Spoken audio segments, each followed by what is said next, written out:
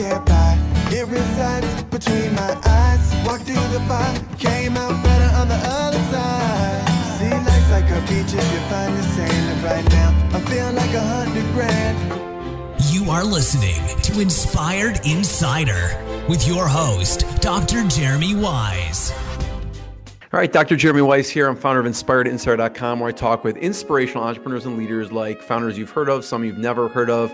You know, I have Dr. Cortney Baker, which I'll introduce you in a second, who's remarkable as a business person, a human being. And, you know, Cortney, past guests, you know, I love hearing the challenge stories. So Julie Clark started Baby Einstein, grew it to $20 million with 5 employees, eventually sold to Disney. But to me, the most impressive part was she called herself the cancer assassin. She had cancer twice, beat it, overcame it in, there's enough hard stuff in just business and life. And then you have that, and then you have to overcome it. So I love hearing those stories, and so go check out that and more at InspiredInsider.com. This episode is brought to you by Rise 25, which I co-founded with my business partner, John Corcoran. And if you know me, if you don't, I think podcasting is the best thing since sliced bread. It's allowed me to form amazing relationships with people. And so we help businesses basically connect and run their entire podcast, connect to their Dream 100, referral partners, put out their authority into the world, and help themselves and their guests leave a legacy. Okay. Check out my About page. I won't go into the full story, but I got into it and it was inspired by my grandfather, who was a Holocaust survivor, and his legacy lives on because of an interview, because the Holocaust Foundation did an interview with him. You can watch the full hour-long interview on my About page. And it's things that I look at and have gratitude for, appreciation for. If I find myself complaining, Cortney, like I watch that, I'm like, I have nothing to complain about, absolutely nothing to complain about. Okay. So check out that at rise25.com in general, if you have questions about podcasting. Today's guest, I want to thank, big shout out to Andrea Houston, who introduced me to today's guest.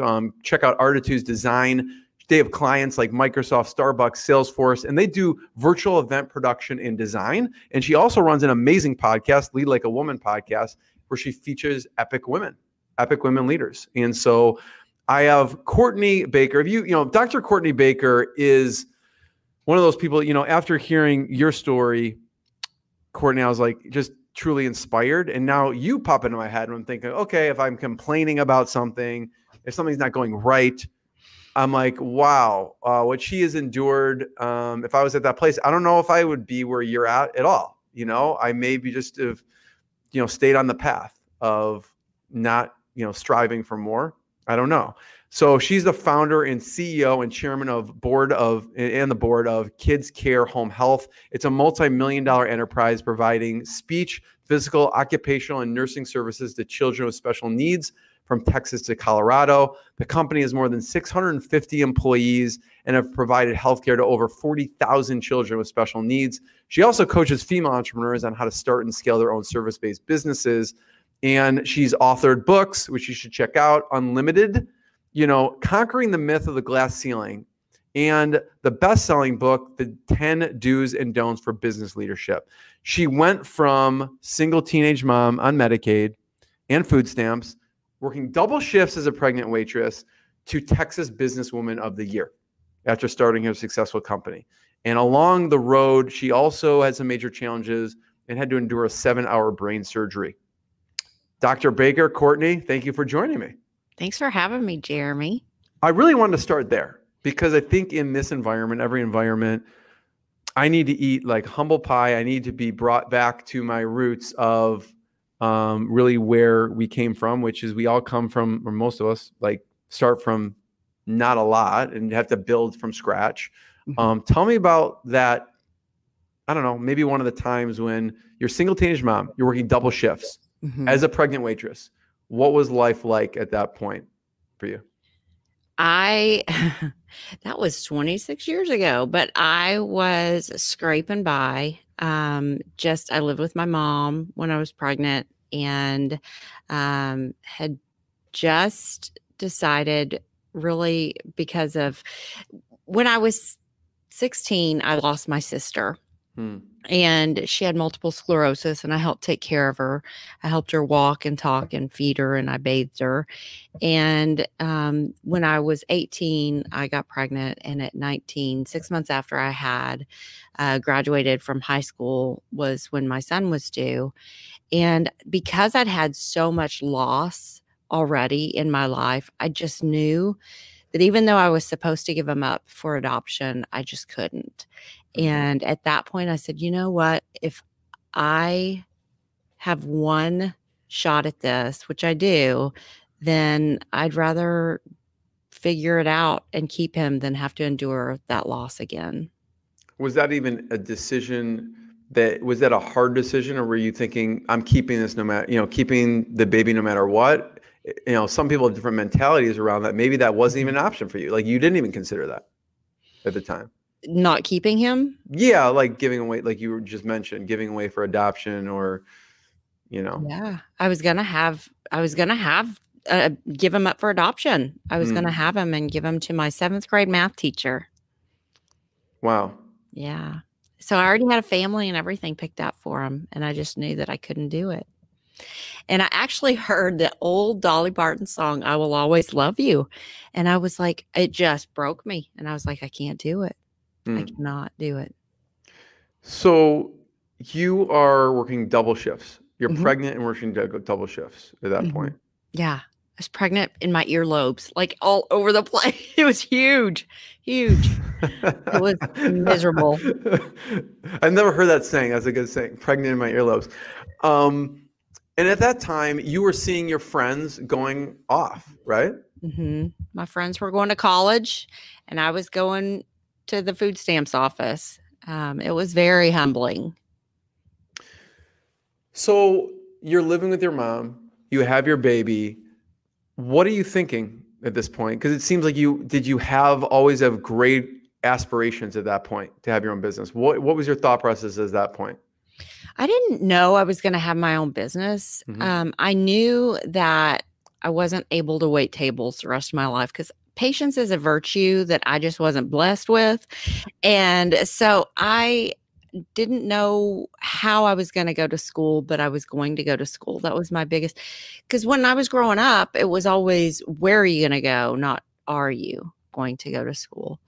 And so I met my first husband, and we got married, and I moved to Illinois where I knew nobody. And after 6 months of being a stay-at-home mom, I was like, this is for the birds. I can't do this. And so I enrolled in junior college and started school. So at what point do you decide I am going to go on and get my doctorate? Well, that was actually, I finished undergrad and went directly into my master's degree. I'm a speech pathologist by training. And right before I started undergrad at the university, I got divorced from my first husband 3 years into marriage. And it's a long story, but I loved being married. We just weren't good for each other. And he's no longer with us. Passed away when my son. Sorry to hear that. Yeah, I'm still really close to his family though. But I started school, and then I finished college with my master's degree in communication disorders and sciences right before September 11th. And then I was 28, and I was pretty much tired of being an undervalued employee that I had been in the workforce, and decided pretty much I was going to do it myself, and realized that if I could have a business and my competitive advantage be just to treat people well, then success would follow. I'm sure your sister underlying had some motivation in this. What did you learn from your sister? She was so incredible. I mean, she admired me to the point where she just wanted me to succeed. And she would always say, and this was back then when Beaches was like the big movie, and she would always say, Courtney, you're the wind beneath my wings. And I'd say, Kim, you're mine. You know, it's pretty amazing. And you think is that a big driving force for you through this company? KidsCare, home health?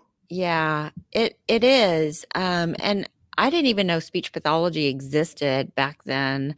And, she is a part of my DNA. And my daughter's named after her. My daughter's named Grace Kimberly. And, it's just, she is the reason I do what I do. Yeah. I can see why the company is so successful and amazing, because you have such a strong driving force from early on. What are some of the, maybe talk about some of your favorite stories of people you've helped, actually kids with special needs? Oh my goodness. And I haven't been in the field in a long time, but when I first started the company, it was just me with 10 patients. Yeah. And my favorite area to go to, I'm in Dallas, and my favorite area to go to was the South Dallas projects, because there were kids that had a rotating door of people that were in and out of their lives, but they knew Miss Courtney was going to be a constant. And I would drive up, and I had 2 little girls, and I adored them, and their names were Erica and Jasmine. And as soon as I'd pull up, I hadn't even put the car in park, and they're running outside, Miss Courtney. And they knew no matter what, Mondays and Wednesdays at 4:00, Miss Courtney was going to be there. What kind of stuff did you do with them? We worked on things like remembering their address and phone number, and they had a lot of learning disabilities and just activities of daily living to make sure that they were safe in an unfamiliar environment, memorizing their phone number and important things that a 10 and 9-year-old little girl should know. It's amazing. We take a lot of things on a daily basis for granted. At least I do. I have to remind myself, of those things. And I imagine going into those environments, it just puts a spotlight on things that we typically take for granted. Oh, absolutely. Absolutely. What were some so you decided to grow this thing at some point, right? Because you could have stayed, okay, I have my amazing client base and I serve them. What was your mindset around a point where you're like, okay, I want to have more staff, I want to serve more people? It was more of the idea of, if it's just me, I can only see 10, 20 kids. But if I hire and do it the right way, then the success of the company would be exponential. And that was the more of the reach that we would have. And there's so many out there that don't do things the right way. And I thought, this is my chance to really make a difference in their lives and make an impact the way I feel like a business should be run. Yeah.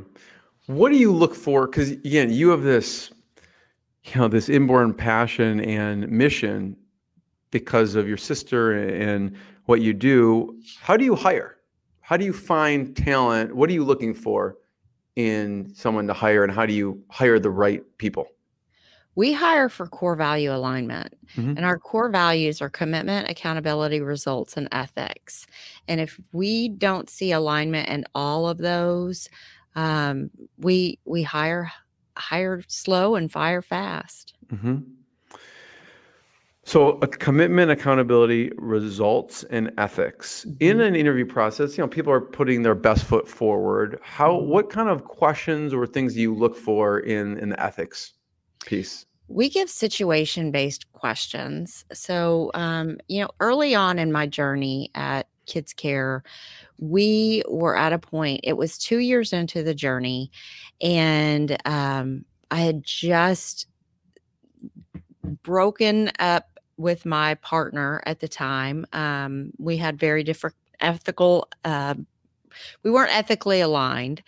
And then I had found out that one of our highest performing therapists was committing fraud. Mm. And it was about $100,000 of fraud.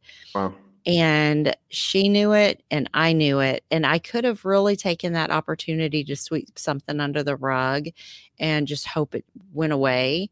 But I knew that I had worked so hard for my license and that everybody who worked there at KidsCare was dependent on me to make decisions that would help them keep their job. And I knew no matter how hard it was, I was going to do the right thing.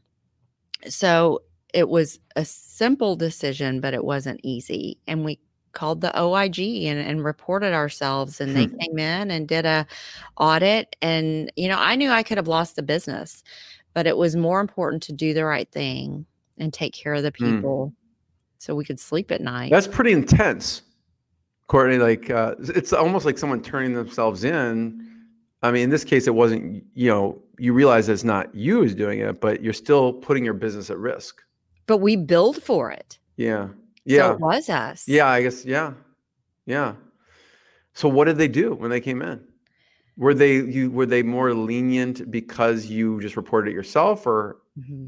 Oh, absolutely. And we paid the money back, and we didn't even, we were cleared, and that was in 2005. And then right after that, Jeremy, I had a pulmonary embolism. Jeez. So yeah, I mentioned that, in the front of the interview where, okay, that's not enough. Then now you have to endure eventually a 7-hour brain surgery, right? But that was preceded it was a pulmonary embolism. So what happened at the time? What were you feeling? When I had the PE, I just couldn't breathe. I felt like I had a knife in my side. And my dog saved my life because I called my husband. I was like, I don't feel good. I can't breathe, but you got to come home and let this dog in because I can't get to him. And he came and was like, I need to take you to the hospital. And what did they say? Like, what was the cause, or what happened? I'd had a hernia repaired, and it was just, I don't know if it came from a deep vein thrombosis. I don't know where it originated, but I was put on the drip in the hospital for about a week. Wow. So then fast forward, what happened around the brain surgery? How did that come about? So that was in 2012, and it was after gum grafting, and I had a stroke in 2 places and had a 7-hour brain surgery. Wow. Was that related to at all? No, it was not related to pulmonary embolism or anything like that. It wasn't related necessarily, but I do have a clotting disorder. So, yeah. Jeez. And so what do you remember waking up from the surgery afterwards? After the surgery, I remember thinking, I can't ever get health insurance if I'm not an entrepreneur. Because back then, we didn't have this pre-existing condition thing. And I just was like, if I ever, I have to stay where I'll never get health insurance. And I was 37 years old. Wow. I mean, there's always a scare when you're going to brain surgery. I can't even imagine what's your thought process going in. You may be thinking like, I hope I just wake up. Well, I was so out of it from the stroke. I went to my sink to go wash my hair, and I couldn't remember. I turned the water on, and I couldn't remember what to do after the water came on. Wow. I looked at the water, and I looked at the shampoo and conditioner, and I looked at the water, and I couldn't put the pieces together. And I remember that. But then after that, I had a seizure, and then they called the ambulance, and then I went to the hospital, and it was 2 days later that I had the surgery, brain surgery. Does your husband have multiple ulcers from this whole thing? I mean, what? It's funny. I always tell him I get to go first, and he was like, well, it's not like you've tried. Oh my God, I can't imagine. So what happens with the business when you come back? Like, how do you continue to run everything? And, and function. Because I mean, it's let alone hard when you're 100% healthy, right? There's a lot of stuff to do. And now you come out of brain surgery. Well, it's very interesting, the timing of it all. I believe it's God. But in 2012, I had transitioned out of the daily operations. And you talk to a lot of entrepreneurs, so you know that in entrepreneurship, I believe that there's two different camps. There's either builders or sustainers. And I'm a builder through and through. I love the building process. And we were really sustaining at that time. And that just, I wasn't fulfilled. And so I had transitioned out of the daily operations so I could go back to school and get my doctorate degree a month before the stroke. Talk about that for a second, transitioning out of the daily operations. I talked to Michael Gerber of the E-Myth, who talks a lot about the systems and things to transition, going from entrepreneur operator to transitioning out. It's hard for people to do. Sometimes people never do it. What were the things that you were able to put in place, advice for other entrepreneurs who want to actually transition out of the daily operations? You have to have a really strong number two. That's first and foremost. And then you have to start training them on the things, the processes and operating procedures that you do and delegate. What was the biggest thing, the hardest thing for you to delegate? There's always that thing that I'm going to hold on to. This is the last thing I'm going to grip onto that people are going to take away from me. What was that thing that you felt like you did better than anyone else, and this was the last thing you delegated before you fully transitioned out? My husband always says I'm a master delegator, which I'm like, I don't know if that's a compliment or not. But the hardest thing, I don't know, because I was so ready to go back to school at that point and really fulfill a dream that for that 19-year-old single teenage mom who felt like she'd never amount to anything, to do it for her. Yeah. So it could be something maybe you don't grip on and feel like you need to do it, but what was the hardest job or function that you had to replace for you that the company depended on this? Was there a specific role or job that you did that was harder to replace than others? I think it was probably learning our process for quality assurance and making sure that our standards were super high and that was carried through. But it wasn't so much that process was in place, but it was getting somebody else to understand that process and implement that on their own and being okay with that.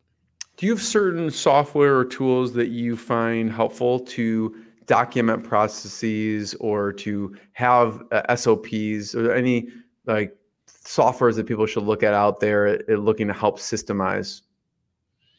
Well, for us, we use a point of care system. So it's called CanTime, and it's like all of our patient records are in that. So we are completely digital, the entire company. I want to talk about your book, Dr. Baker. So conquering the myth of the glass ceiling. Okay. What do you mean by that exactly? So if you tell a little girl, you're going to have this object that's going to stand in your way, and you're not going to be able to see it, feel it, taste it, smell it, or move it, and it's going to hold you back on your career climb, good luck. She has no power. She's a victim. But instead, what my research found was that there are 4 challenges that women go through when advancing their career. So instead, if we look at our journey as a maze or a labyrinth and know that there's going to be challenges and that we're going to hit this wall and we're going to have to go back and turn around and, backtrack and go vertical or go horizontal to go vertical, then instead the power is in our hands. And we can get to the end and persevere and create success however we define it. So what about the 4 challenges? What are they? Yeah. Okay. They're family obligations. Women do nearly twice the amount of work, childcare and housework than men do. And like 10 times. Well, No. that was pre-pandemic. Yeah. So who knows what it is right now. Yeah. And then the second one is limited advancement opportunities. Mm-hmm. The third is gender-based discrimination.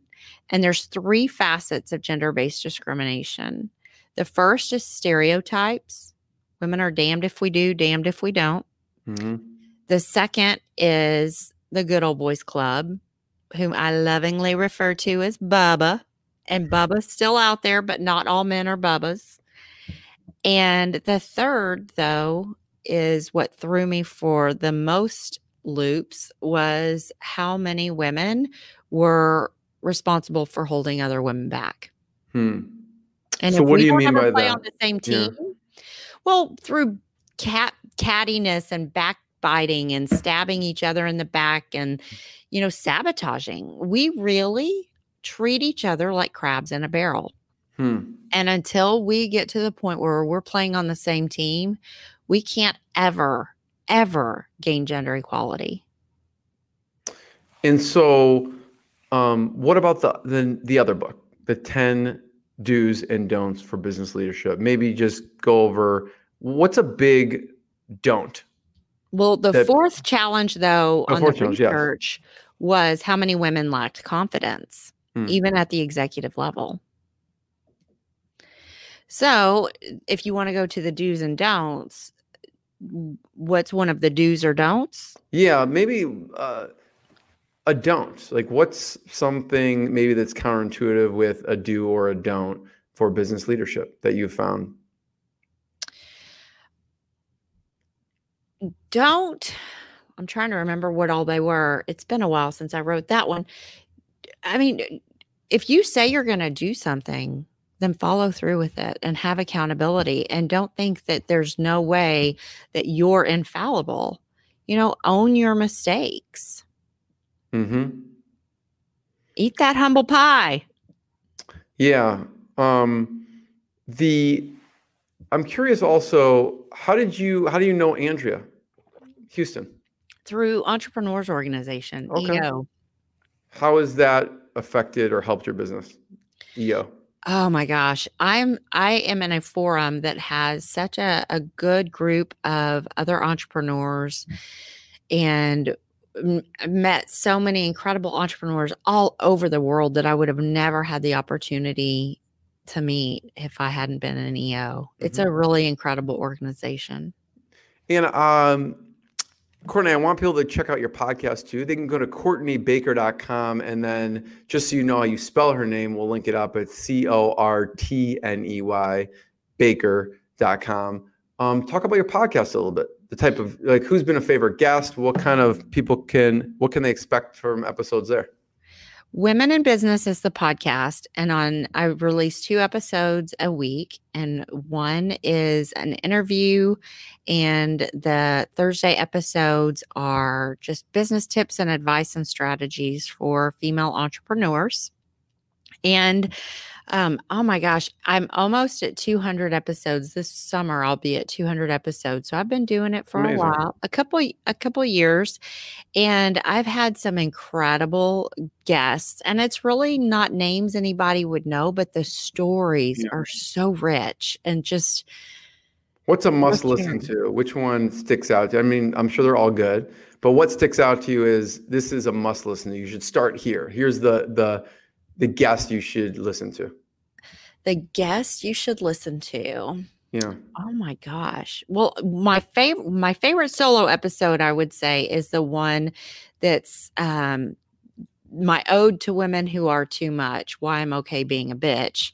And I don't remember the episode number, like 160 something.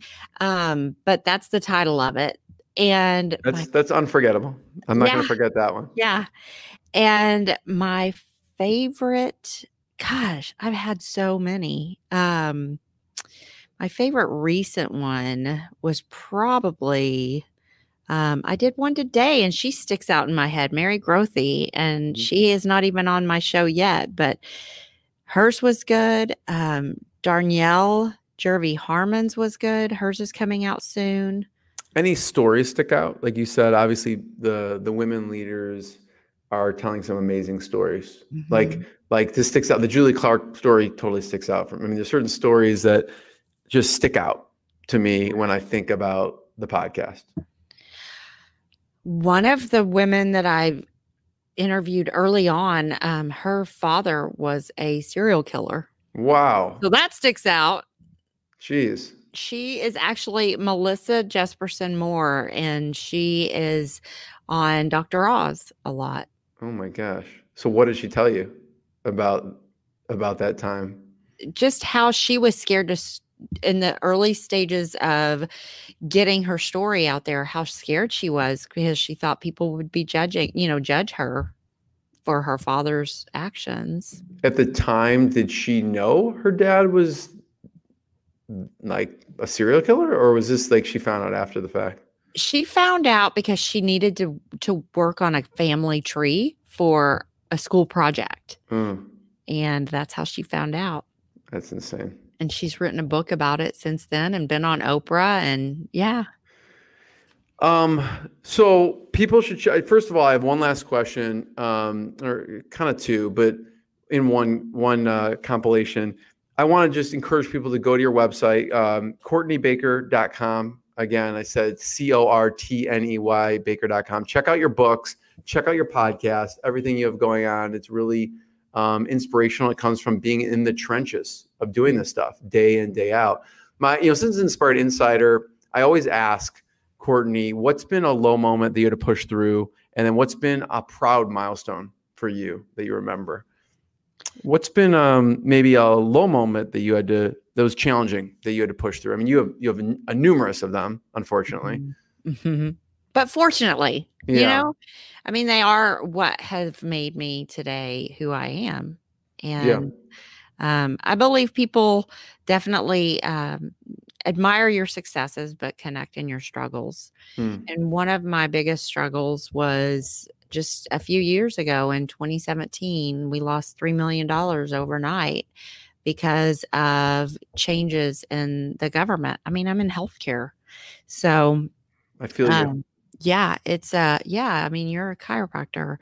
So we are constantly at the mercy of whoever's in office. And so no fault of our own, just changes that we had no control over. You say so nonchalantly. We lost $3 million overnight, just changes, which is the truth. It's just one code. People can change one billing code, and then boom, stuff evaporates. 3 million. Mm-hmm. Yeah. Yeah. So how do you communicate with the team? Like, what do you do at that point? Well, I mean, there was restructuring and realigning of different service codes and things like that. And the thing was, it wasn't like it just hit our company, it hit our entire industry. So everyone dealt with it at the same time differently. And there were some people who didn't do it well. And when I say well, I mean ethically. And that was something I wasn't going to compromise on. And since then, I have found one of my, if you want to go to the high moments, I was talking to somebody the other day and she said, I've always heard nothing but how ethical of a company KidsCare is. And that I'm very proud of that. Yeah. And then what did it feel like to win Businesswoman of the Year? It was an out-of-body experience because I was actually nominated for it in 3 years, 2 years, and then I won. And the second year that I didn't get it, I lost to Kendra Scott, the billionaire jewelry designer. And so I was like, I don't even know why I'm going to lose to anyone. I know. Lose to that person. So it was really like 3rd time's a charm or 3 strikes you're out. So, but really it was so incredible because I had quit drinking completely. I'm completely sober 4 years tomorrow. And I was able to, thank you. I was really able to feel like I was 100% me and there. And it was a really proud moment. Thank you for sharing that. Everyone check out CourtneyBaker.com. I think your next guest, I don't know if have you had Kendra Scott on the podcast? I haven't. Next, You heard it here, Kendra, if you're listening. You should be going on the Women in Business podcast. Thank you for all of you for listening and watching. Really appreciate it. Thanks, Cortney. Thank you. What I got, you can't buy. It resides between my eyes. Walked through the fire, came out